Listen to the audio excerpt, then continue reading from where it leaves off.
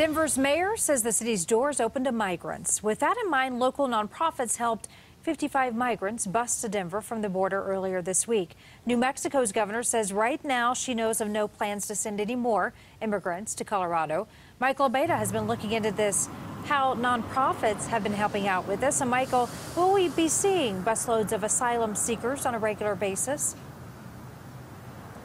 Well, Karen, probably not. But if more immigrants do decide to come to Denver, there are plenty of local churches and nonprofits ready to help out.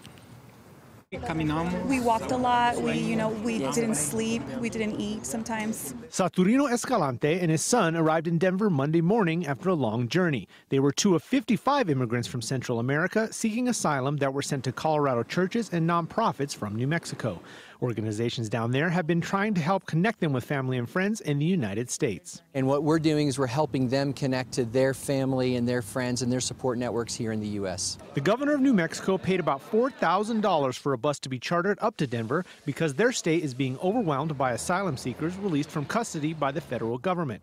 A spokesperson for the governor's office in New Mexico says they're not trying to burden the state of Colorado. They're just trying to help organizations in their state dealing with the humanitarian crisis. I've had conversation with the mayor of Albuquerque, for example, and they were seeing as close to 1,000 people a month coming into their city. Denver Community Church helped 23 people from 10 families.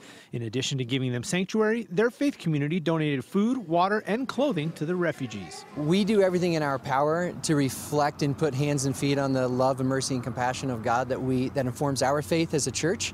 And so whatever that means for us in our city, in our world, in our country, we believe that's our first response and really our only response.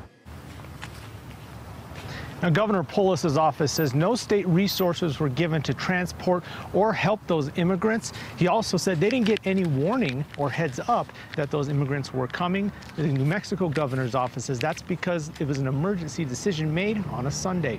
In Denver, Michael Abeyta covering Colorado First.